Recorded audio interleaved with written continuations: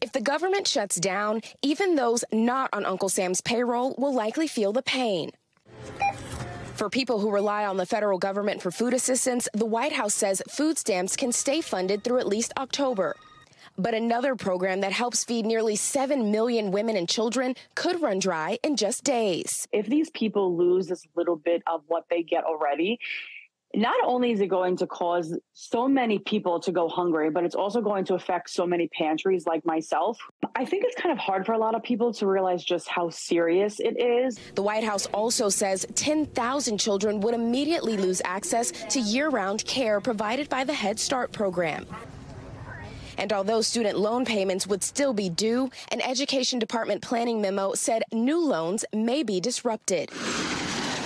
At the nation's airports, TSA agents and air traffic controllers would still be expected to work without pay, while lawmakers still get their checks. That's 100% wrong. If they're not going to pay the necessary employees to do work, they shouldn't get paid either.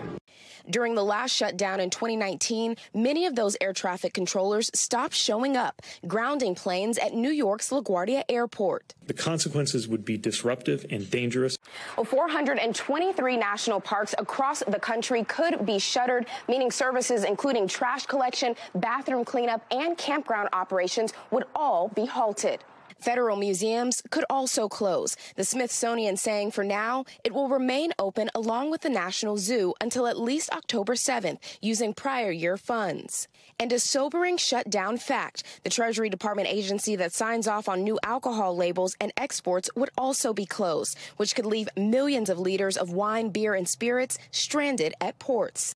And Tom, as it relates to the national parks, you may remember during the shutdown in 2019, people continued coming to the parks. They were overwhelmed. We even saw vandalism in some places, including in California, where Joshua trees were destroyed. And so the U.S. Department of Interior is urging people not to come to the national parks and national preserves if this shutdown happens. And that is in order to preserve and to protect these beautiful places. Thanks for watching. Stay updated about breaking news and top stories on the NBC News app or follow us on social media.